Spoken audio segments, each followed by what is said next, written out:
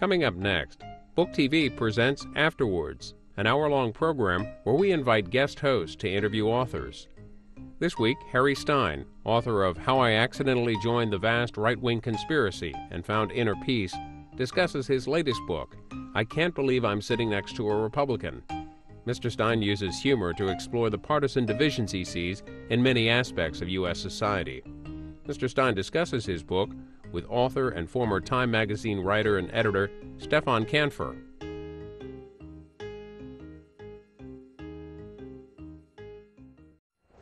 Welcome to Afterwards. I'm Stefan Kanfer, and normally I'm an author, but today I'm an interviewer, and I'm going to interview my fellow writer and a neighbor who lives about a football field away from me, named Harry Stein. Harry and I live in a very green, leafy suburb.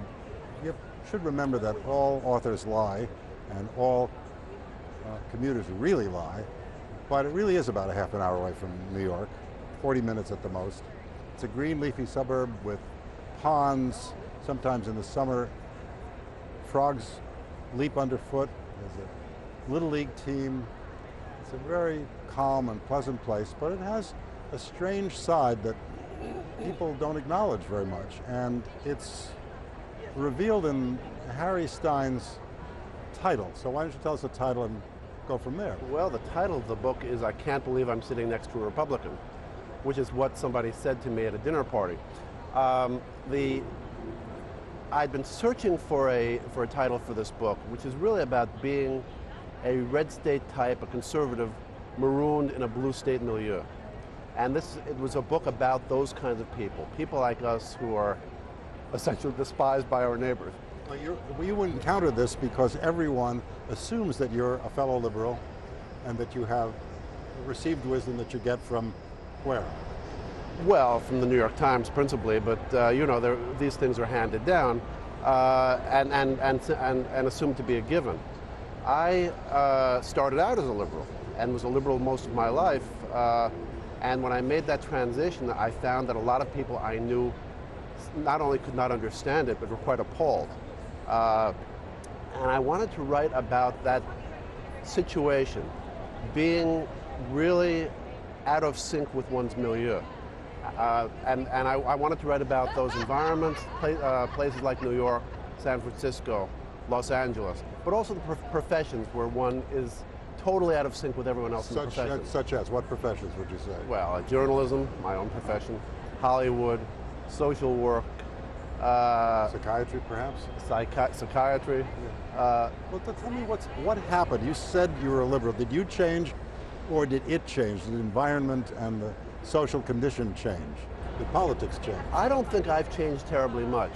Take a subject like affirmative action. I grew up believing what Martin Luther King said, that a person should be judged by the content of his character, not by the color of his skin. Suddenly we found people were being judged almost exclusively by the color of their skin. They were getting prerogatives, they were getting into schools, they were getting jobs on that basis alone, and it's quite appalling. So I would argue that this was unjust to other liberals and be regarded, as the word they use, as a fascist. Now, is this sort of promulgated by the academy as well as by journalism? I mean, where do you turn in a place like this? Is everyone who believes, as you do, a pariah, pretty much, or not? Certainly in the academy, everyone who believes this is. But let me get back to the start of this book, the start of this question. I decided I wanted to write a book. My initial thought was to call it Red Manhattan, to be a red state type in a place like Manhattan. But red automatically connoted something Well, there else. were too many actual reds in Manhattan. Yeah. Was the problem. And I was really searching for a title.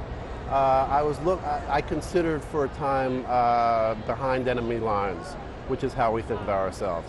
I thought of in deepest, darkest, among the savages in deepest, darkest blue America. I was really struggling with this. And I happened to be at this dinner party. It was early on in the campaign, the Obama-Hillary campaign. And of course, everyone at the party loved either Obama or Hillary. And I made the mistake, and it is a mistake when you live in the kind of place that we do, of very tentatively raising some questions about Obama's experience, and was he really qualified, several years out of the Illinois State Senate to be the leader of the free world. And this guy turned on me, a guy I'd known all of 15 minutes, and exclaimed, "I can't believe I'm sitting next to a Republican." Now, aside from everything else, it was inaccurate. I'm actually technically not a Republican. I'm still registered as a Democrat. But, one finds that when you're a conservative in a blue milieu, people make all kinds of assumptions. They don't know very much about us. All they know about us is what they've learned from their media. We know everything about them because we're awash in the New York Times. We can't avoid NPR. We can't avoid the network news. They don't know anything about us. What they know about us are the caricatures that are put forth in their media. Well, have you noticed something else that I've noticed, and that is that it's almost impossible to have a reasonable debate. When I was in college, you were on a debating team. I made my statement. You, as the opposition, would make your statement. I would rebut. You would rebut. Now it seems to me it's all shouting down. It has nothing to do with logic. Absolutely right. Well, this was, this is the second book of this kind that I've written. The first one was called How I Accidentally Joined the Vast Right-Wing Conspiracy and Found Inner Peace. And I wrote that book really to have a dialogue with people on the other side, and to try to explain why I had changed, the issues that motivated that change. And I expected the book was very successful. I expected it to be read by a lot of liberals. I don't think a single liberal, and I'm not exaggerating, I don't think a single liberal read that book. I think they saw the title, they knew I was identified as a bad guy, and that was it. And when I say not a single person, I'm including friends, family, people who I'm very close to, would not read the book. Do you suppose it's like that on the other side as well? That those on the left only buy books on the left, those on the right only buy books on the right? I think to a certain degree that's absolutely true, sure. I mean, look, I was not about to buy Al Franken. I'm not going to buy, various Bush-bashing books. I know what those people think. I thought I had something to impart that they were unfamiliar with. Also, I thought the book was funny, as I think this one is funny. It was very funny. But now with this book, you've abandoned that idea of trying to change minds. That's very, very true. I actually write in this book that this book is only for people who agree with me already. All right. And there are a lot of us out there who feel very isolated, who, whether we're living in communities like ours, our New York suburb, which you described so beautifully. Although I've never actually stepped on a frog, as apparently you have. More than once. But also, we're talking about middle America, where it's not that easy to find aid and comfort if you're on the right. Well, that's true, but I mean, talking about people in areas like we live in. Well, that's even more so, but let's say San Francisco, but also, I think to some extent, big cities where you won't find many conservatives. No, you don't. I mean, one of the interesting things is there are a lot more of us than is generally acknowledged. I mean, even I went and looked at the stats for the past election, the numbers. Yes, the fact that even Cambridge, Massachusetts, you got 5,000 or 6,000 people who voted for McCain.